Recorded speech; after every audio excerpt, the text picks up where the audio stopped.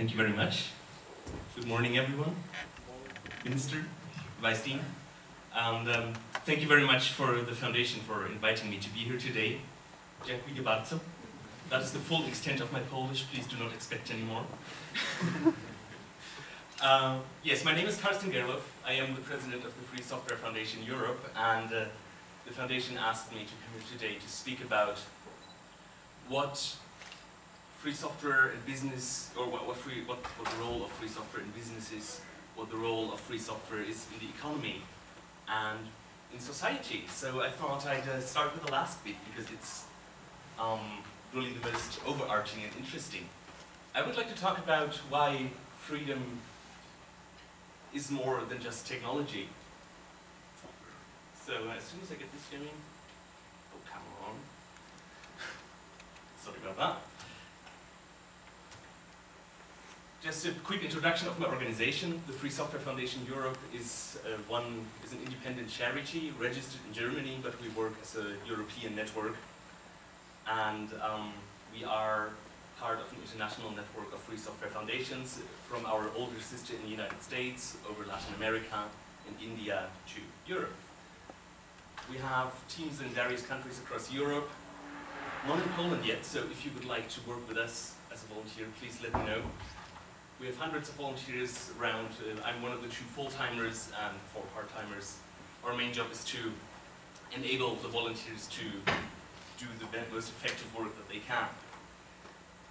The sort of work that they do is public awareness, telling people about free software in various settings, whether it's an introductory talk or at a fairly high-level technical conference or political conference speaking about technology, or going to a technology conference speaking about politics. Then, especially my job is a lot of policy work. I spend a good bit of my time in Brussels, bothering the European Union to please take free software interests into account. The same at the United Nations and the World Intellectual Property Organization, and in various the European Union member states. And we have a fairly large legal project where we help free software projects that have legal questions. We can't provide legal advice for some rather technical reason in German law, but we know people who can, and we will do our very best if you have a question for your project to help you find someone competent to speak to. Plus, I should not neglect that we are facilitating the world's largest network of legal experts on free software. So if you have questions that lets us feed your questions into people who discuss the really cutting-edge issues of free software licensing, patents, and all that.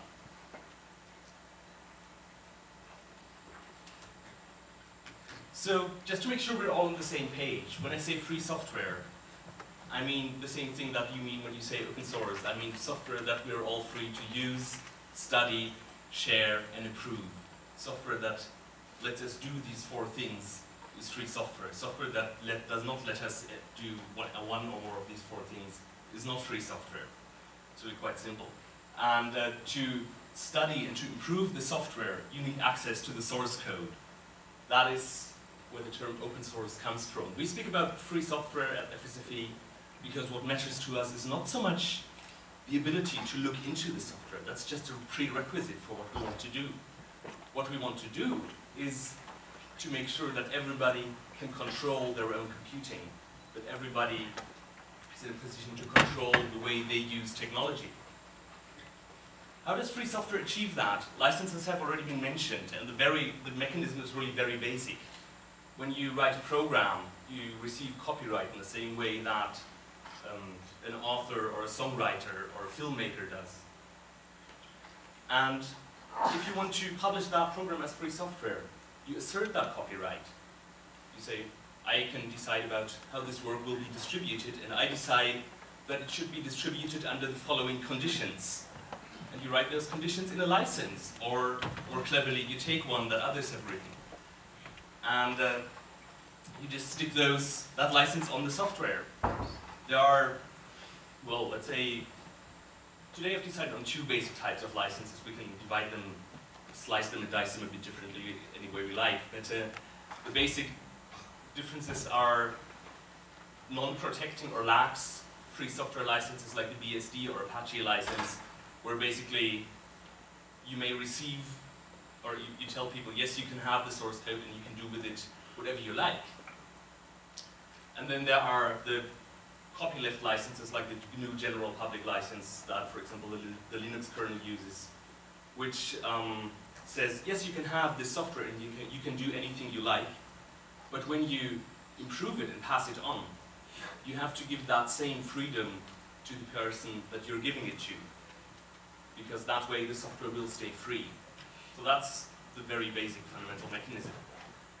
And a nice twist that's becoming more and more relevant by the day is the network-aware licenses, like the AGPL, that say you have to give the user the source code and these freedoms even when you run the software just on a server.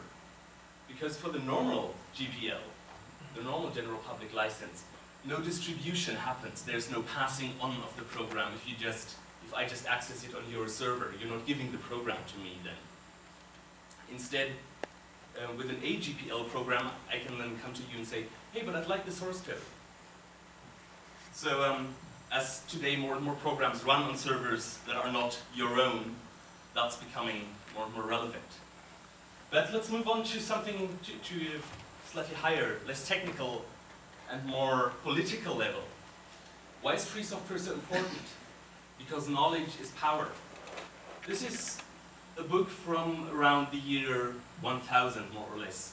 It's from a monastery where monks lived and studied and worked.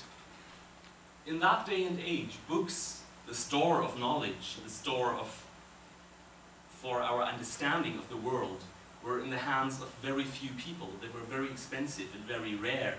It was very difficult to copy a book. You would have to be a king or someone very rich in order to commission someone to copy a book for you. And it would take years and years. So books were great treasures. But that also meant that the people who were in charge of the books, who owned them, had the authority to tell others how the world worked. They could interpret what was written in the books.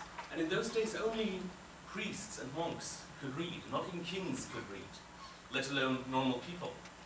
So there was all this knowledge, all this power was very centralized. That changed in the 15th century when the printing press, or the movable typewriter, was invented, where suddenly you could distribute knowledge in printed form, in a standardized form, very cheaply and very widely.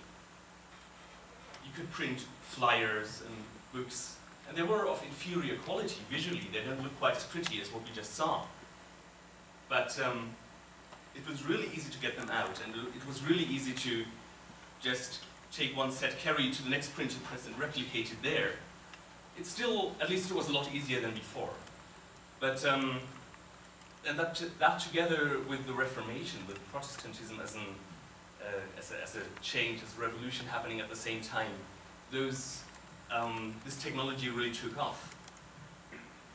But it's still a system where the distribution of knowledge hinges on one central point, where you have to own a printing press in order to tell others what you know, in order to tell others what you would like them to think. That's a substantial investment. You need to be able to run and operate this thing as well. So, and media have remained in this way well into the 20th century. It just wasn't printing presses anymore.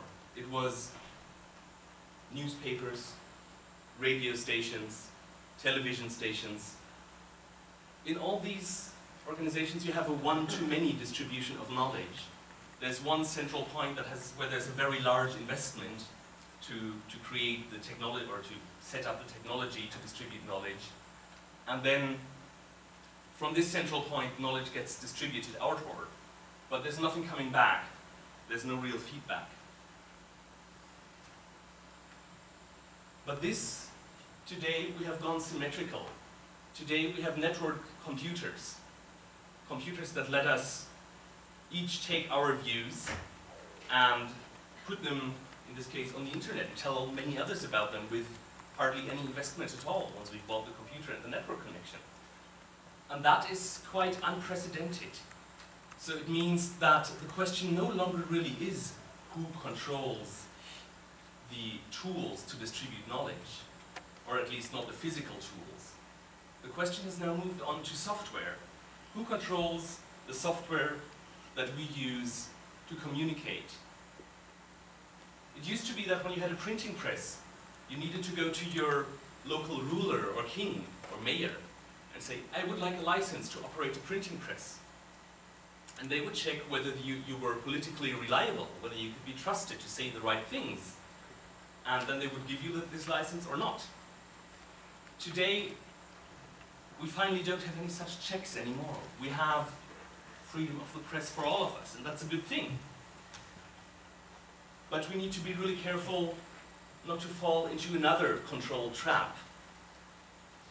Computers are really everywhere today. Where have you used a computer today?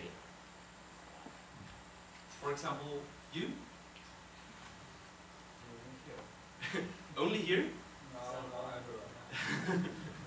For me it started, I guess, at around 7:30 when my mobile phone woke me up, because that's a computer. And then I went to take a shower, and the hot water that came out was heated by an electronic heater. So there's a computer in there. Then I took the lift in the hotel downstairs, which is run by a computer. And got to breakfast, and you see where this is going. So I've been using computers all day, even though I only opened my laptop around 10 AM. Now, the fact that computers are everywhere means that you really need to think about who controls these computers. They're in planes, they're in trains, they're in refrigerators. Yesterday I read an article about how a Boeing 747 is really just a giant Unix host, or a SCADA host.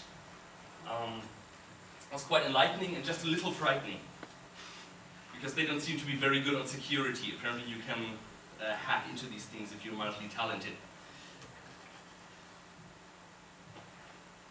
This is maybe a bit whimsical and humorous, but it does a pretty good job of illustrating the issue of control in technology. The US nuclear chain of command. You have the US president who can launch the nuclear missiles.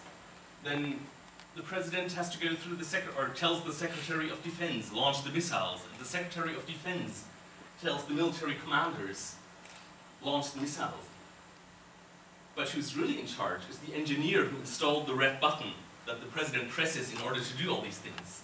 If the red button doesn't work, the president cannot launch the missile. And though the example may be extreme, that is how it works for all of us. Because when you use software that you can't look into, where you can't examine how it works, where you cannot know what it does, you don't control it. The developer controls it. It's only when you use free software that you are really in control, because you can know what's going on in there. And even if you haven't personally checked every line of source code on your computer, I certainly haven't, but I rely on the many people out there to do this for me. And I rely on the fact that if there was a really bad backdoor in one of my programs, they would have caught it by now. At least, I prefer this mild uncertainty over the near certainty of having a backdoor in a proprietary program. And there's another aspect that the Vice Dean alluded to earlier, which is free software in education. Today, education consists to a large degree in learning how to use computer tools, learning how to use software, and how to make the best of it. And when you don't have access to software, you cannot really participate in education. When you can't understand how the software works, you receive maybe a product training, but you don't learn. I would much prefer that universities and schools stop teaching people how to use Excel or how to use Word. Instead, they should teach them how to use a spreadsheet and how to use a text processor. And students are very smart. Students can learn that there probably is a button around here that will save my file. Oh, and it probably has this diskette logo on it. Anybody still uses those? Well, but the pictures have stayed with us. I don't necessarily need to know that this will always be the top left button. I can find it even if it moves a few places to the right. So that's one thing. Then when you have children and you send them to school, and the teacher tells them, oh, you need this and that program in order to participate in my class, that will often be a proprietary program. Then the parents will have to go and buy these things, and they may not even run on the computers they're currently using, so they have to go and buy new computers and invest a lot of money just so the kid can use a product that they cannot possibly begin to understand because it's not free software. That is very annoying to me. I'd like us all to fix that. But onto the economics bit. Just a few figures, and I have to caution you, it's very hard to come by solid figures and statistics on free software. That is, I know this because I used to work as a researcher at the United Nations University in the Netherlands, and in a research group on the economics of free software. And it's, from the researcher's point, it can be a bit annoying, because there are so many things happening. There's no central point where you can just go and get all the data. In most other disciplines, you can, or most other topic areas, you can simply go somewhere and buy a database. In free software, that's not possible. You have to find it yourself. Now, from the researcher's point of view, it's also delightful, because so much happens out in the open, because you can see what's going on. You can dive into the repositories and analyze who contributed what to the program at which time. That's great. But here's a rough overall estimation from the Linux Foundation. They said in 2010 that they were guessing in 2011 the free software business ecosystem would be worth $50 billion US. Now that we've gotten used to spending so much on bank bailouts, this might not sound very much, but in 2010 it was still a very large number. Here's a bit, something more detailed from a study that my group was involved in, though I wasn't part of the group at the time. For the Debian GNU Linux code base in 2005, they estimated that the effort, if you use sort of standard industry practices, to write the code that was in Debian, so that's fairly quality assured code. If you've ever tried submitting a patch there, you know how it goes. Would amount to more than 160,000 person years. That the code base doubles in size every 18 to 24 months. That the theoretical cost, if you were a proprietary company, you would try to recreate all this by yourself, the same amount of code and the same complexity, would be 11.9 billion euro. And calculating on the same basis until last year, until 2010, it would be 100 billion euro, because the code base grows so quickly. Now, the actual investment is quite a lot smaller than that they knew about at the time. It was just 1.2 billion euro, but still a lot. So a lot of companies were very clear in seeing great value in free software. How can that be explained? If it doesn't cost anything, as free software sometimes does, of course it's okay to charge for free software, but if you can get someone to pay you. Now, how does the business actually work? How do, when organizations spend money on free software, or on software in general, where does that money go? Now, in the United States, only 7% of software developers work on software that comes on DVDs in boxes that you buy off the shelf, or that large organizations buy sets of licenses for. Then 30% of software developers do what you call, well, services mainly. They do custom software development, integration, building solutions out of little bits and pieces. They provide support, and that is where a lot of free software businesses that I know operate. And then more than half of the developers, 60% it says here, work in-house in large organizations, like a retailer or a hospital or an insurance company. And they develop software for these organizations, where software is just a tool. It's not something that these organizations make a profit on. It's something that they need to operate. So for the lower two, only the 7% at the top would really have a problem if tomorrow, by magic, all software were to be made free. Only those 7% would have to go and find a new job, which I presume they would quickly encounter. The other 90+% would be just fine. And they are just fine under the current free software model. A couple of years back, in the middle of the financial crisis, I spoke to someone at Red Hat, who works for Red Hat in Germany. And he told me, you know, the financial crisis has hit us really hard. We've had to move our offices in Munich, and now we're moving from a 700 square meter office to one that has 1,500 square meters. We need more space, we're growing too quickly, it's the crisis. People need to save money on software, they're giving it all to us. But how does this free software thing work in business? I guess I've already explained that most businesses will make their money on some kind of service, on selling their time, just like your barber does, or the mechanic that fixes your car does, or the builder does. They all sell their time and their expertise. They don't sell, if you pay a builder to build you a house, the builder does not charge you a mission, he charges you a flat fee. So I'd just like to get a few basic things, a few basic distinctions straight about how we can speak more clearly about free software in business. Basically, we can distinguish between three models. There's the software model, where you have proprietary software on one end and free software on the other end of the axis. And then, orthogonal to that, there's the development model, where you might have an extremely closed development style, where nobody on the outside can submit contributions, and on the top, a very open development style, where everybody can participate. And this already opens up a coordinate space, where you could say something like, I don't know, Adobe Acrobat would probably be on the proprietary end of the licensing spectrum, and on the closed end of the development spectrum, right? So, because it's not possible to submit patches or anything, or participate in the development of Adobe Acrobat in any way.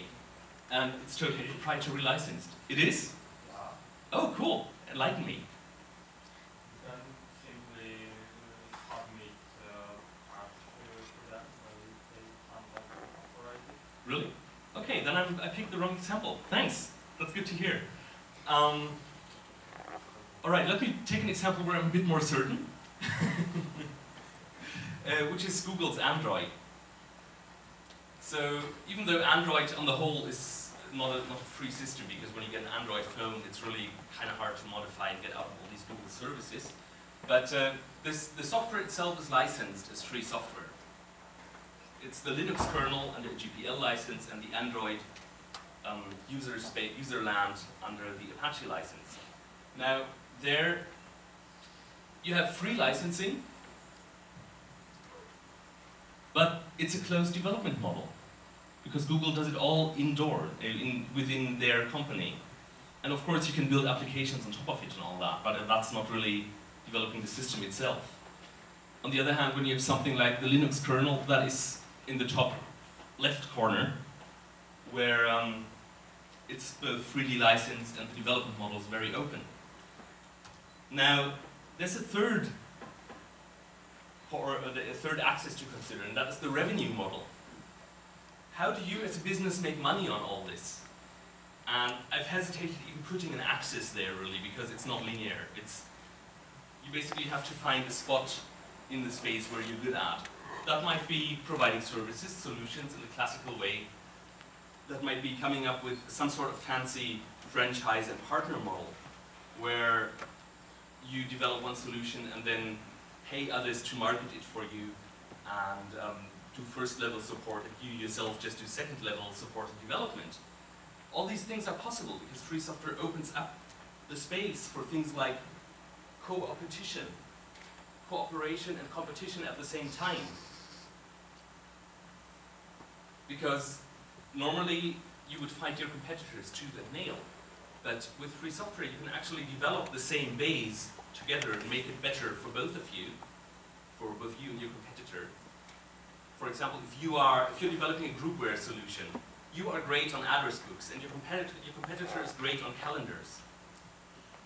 And you need the underlying platform to work really well and be really smooth and fancy, so you can market it to whoever wants it. But maybe you have the clients that put more priority on address books, and your competitor will get the clients that put more weight on calendars, and that's fine. So you both invest in the platform and then into your specialty. You both gain. So that's working fairly well. We've seen that free software as a business ecosystem is worth a lot of money. Not enough to bail out a large bank, but still a lot. And then we've seen that most developers are being paid for their time, not for the right to use the software. We've also seen that free software is really essential to controlling the world around us, the world we live in. It's essential to controlling our daily lives. So while all this is just nice, and I love speaking about it at length, I unfortunately also have to highlight a couple of threats to freedom. There are more, but there are two I would like to highlight. The first one is software patents. I don't have very much time, but just a few weeks ago, someone invited me to speak about software patents for 2 hours, and it turned out not to be much of a problem.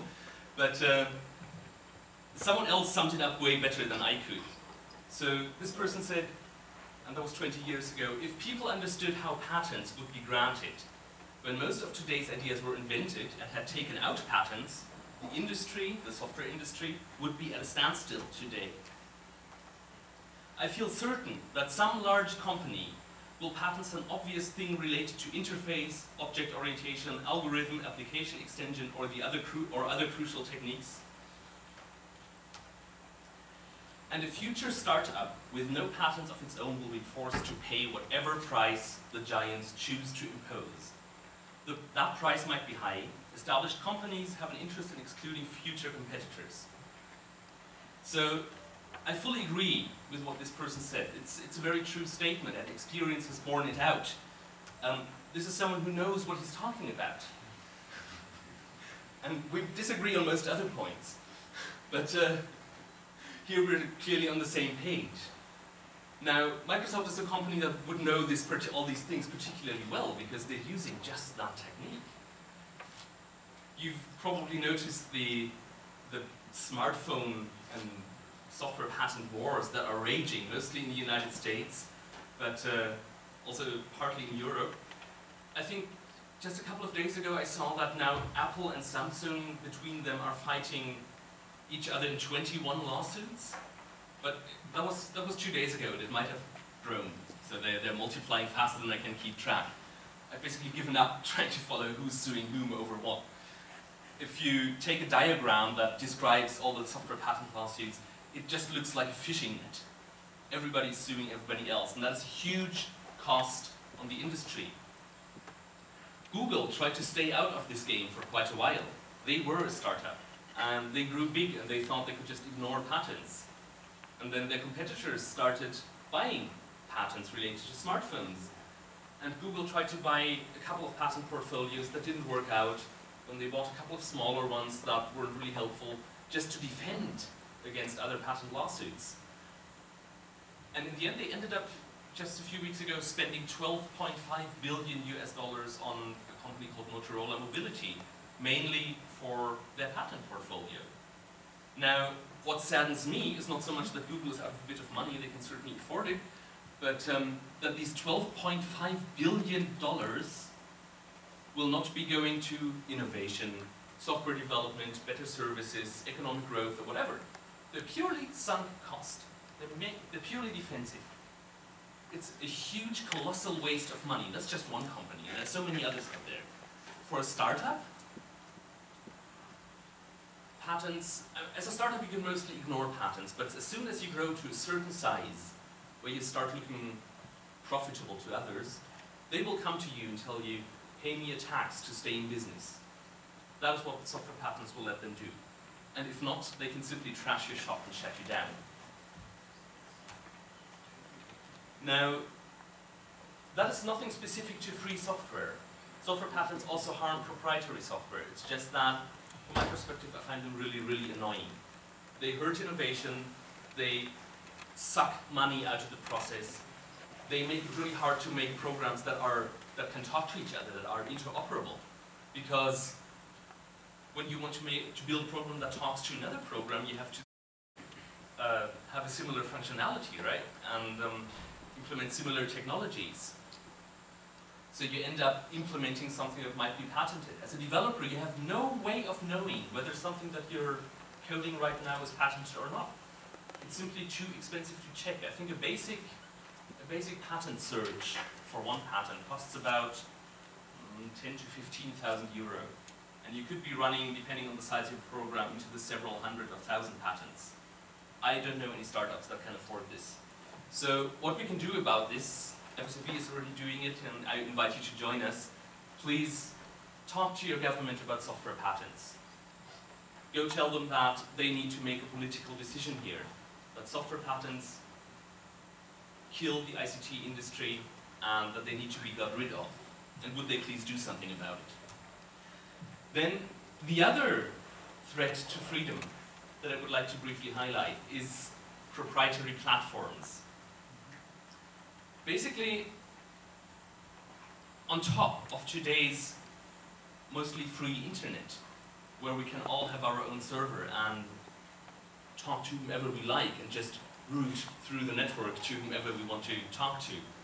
On top of this, some people have built platforms that re-establish the old printing press model, that re-establish centralized systems where you have one central server that everything goes through, and the rest of us, this is the central server, and the rest of us, we're just these little users out here. Now, Facebook is just one example. They elected themselves for picking on this week, but because they introduced a new set of features that will probably generate huge shareholder value to their shareholders, but not to you as the product necessarily. So, if you are here and you want to talk to your friends over here, you have to go through Facebook's server and then out. That means this server controls what you can say, when you can say it, how you can say it, to whom you can say it, and for how long you can say it. And when this server, for some reason, decides not to like you anymore, then you're out. Of course, you can petition and argue, but it's essentially the relation of a subject to a king. You have to ask for favors. You're not in control. What we prefer is distributed systems, where there are no central servers, where you can go from any point of the network to any other point of the network by any number of different routes. That is the basic model of how the internet was built, and how it still operates. And that is how we would like services to work that run on top of the internet. So again, when you are here and you want to speak to your friends over here, you can just pick any particular way. If I'm sitting here and I don't like what you say, I have no way of telling you not to say it. Did this go? It just doesn't like me. Can I have a distributed projector? A good example for a distributed system, and a very resilient example, is BitTorrent. Now, lawmakers tend not to like it very much, and your record companies even less. But BitTorrent is also being used for legally unquestionable distribution of free software, for example. You can download the Debian Linux system and a lot of other distributions via BitTorrent. And that's a very nice system, and we can see how it has held up for, I guess, a decade under massive legal technological attacks. It's just not possible to shut down. We would like to see more services like that, or at least decentralized services. Email is a decentralized service. Now, Google has a lot of email servers. and they operate them as a centralized service. But I also have an email server, and I can talk to you if you have a Google account. That's great. If I don't like Google, I can at least go and either do it myself or pick another master. Things like Identica, a free Twitter clone, are also really nice, where you can take their status net software and put it on your own server. Did you get bored with me? I have no idea, actually. I think I was coordinating and pressing on the buttons. Oh well. But I was almost at the end anyway. So, distributed systems will stay with us a bit longer, hopefully, than the software patents issue. And I ask you to get into that as soon as possible as well. Please start using things like Diaspora as a free distributed social network. And no, it's still not as cool as Facebook, but please make it better. Contribute to that. You're the right people to do it. Who else should? Who else will? Build systems that let you be free. On the FSFE wiki page, wiki.fsfe.org, we have collected a list of, a long and growing list of distributed systems that need your help in various categories. Some of this stuff is pretty weird, where you have reverse proxies like PageKite that let you run a server on your mobile phone, things like that. But it's all very inspiring, and I hope that a lot of this will survive and grow, but it needs your help. So that is basically all. I would like to thank you for taking the time, and I would encourage you, please do something for your own freedom. Use free software, build free software, and build free systems. And if you like working with us in FSFE, then please let me know, and we'll discuss how to do it. Thank you.